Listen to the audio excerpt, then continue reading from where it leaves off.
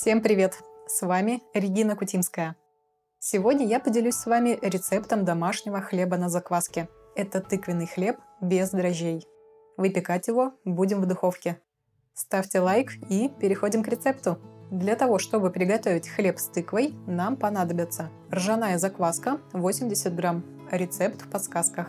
Ржаная цельнозерновая мука 200 грамм, пшеничная мука тонкого помола 100 грамм, питьевая вода 250 мл, соль 1 чайная ложка, тыквенная мука 30 грамм, тыквенные семечки 20 грамм, тыквенная мякоть примерно на 180 грамм, топленое масло кхи 1 чайная ложка, рецепт в подсказках.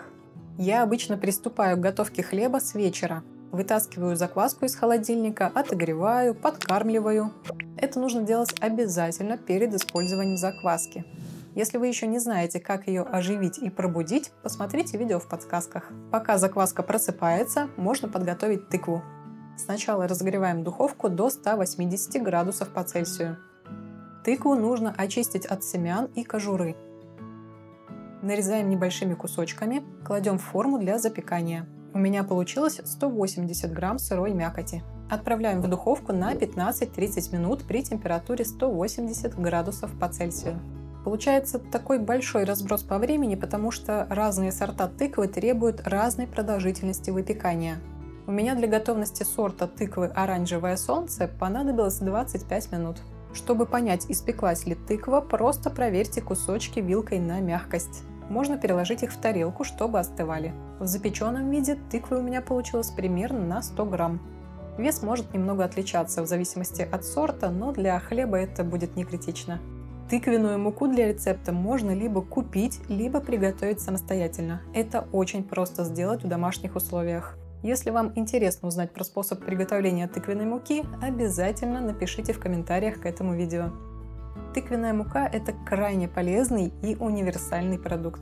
Когда закваска готова к активной деятельности, я завожу опару. Для этого смешиваю ржаную закваску, 100 грамм ржаной муки и 100 мл воды комнатной температуры, примерно 22-25 градусов по Цельсию.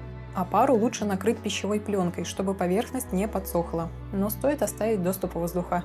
Теперь можно накрыть полотенцем и оставить на столе. Или убрать без полотенца в темное место, например, в кухонный шкаф.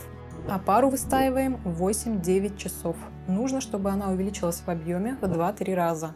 Если у вас закваска молодая, то этот процесс может затянуться и на дольше, часов на 12, например. И это абсолютно нормально. К дальнейшим действиям я уже приступаю с утра. Снимаем пленку. Вот такая опара получилась. Пузырчатая и воздушная. Перемешиваем опару. Сначала добавляем воду.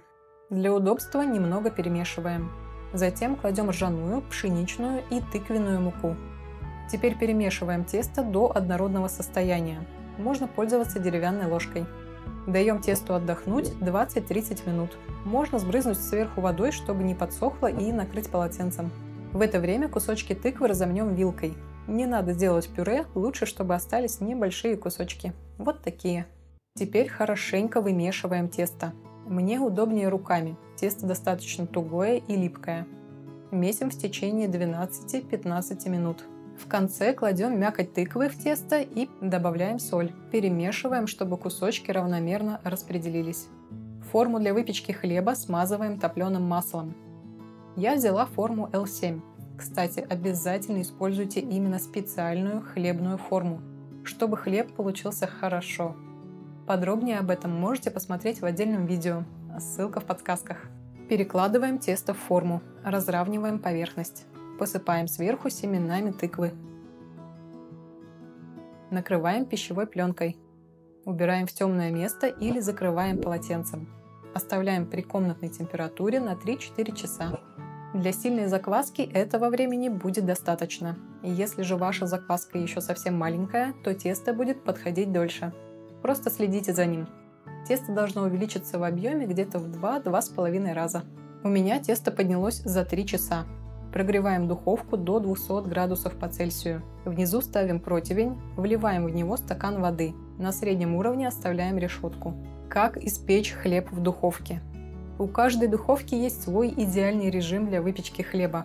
У меня электрическая духовка, и в ней лучше всего хлеб получается в режиме нагрев снизу плюс работа вентилятора. Возможно, у кого-то это будет другой режим, например, классический нагрев сверху и снизу. Первые 10 минут выпекаем при температуре 200 градусов по Цельсию. Далее 60 минут при температуре 190 градусов по Цельсию. Кстати, эта температура, как и режим, для разных духовок могут немного отличаться. Просто нужно приноровиться к своей духовке. По готовности оставляем тыквенный хлеб в духовке на 15-20 минут. Вынимаем хлеб из духовки и из формы. Чтобы корочки были мягкими, можно сбрызнуть их водой. Или по желанию не смачивать и сохранить хрустящие корочки. Заворачиваем в полотенце. Оставляем хлеб в покое минимум на пару часов. Нужно, чтобы мякиш остыл и прихватился, иначе он может быть сыроватым внутри. Я даже часто оставляю хлеб в покое на всю ночь, но не всегда хватает выдержки.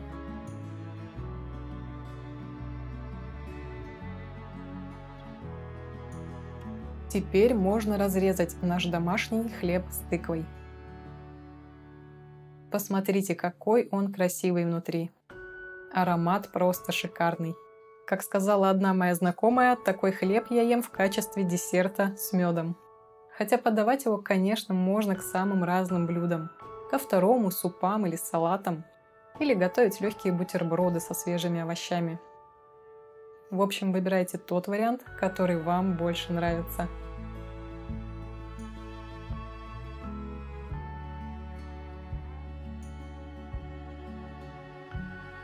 Друзья, подписывайтесь на канал, ставьте лайки, пишите комментарии. Также подписывайтесь на наш телеграм-канал с новостями и полезной информацией. Ссылка в описании. До встречи и доброго вам здравия!